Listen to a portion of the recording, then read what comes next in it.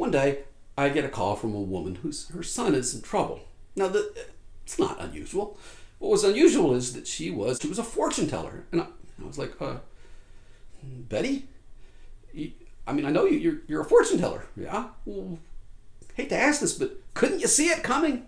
She was ready with an answer. I got to give her credit. She said, oh, of course I could, but I couldn't stop it.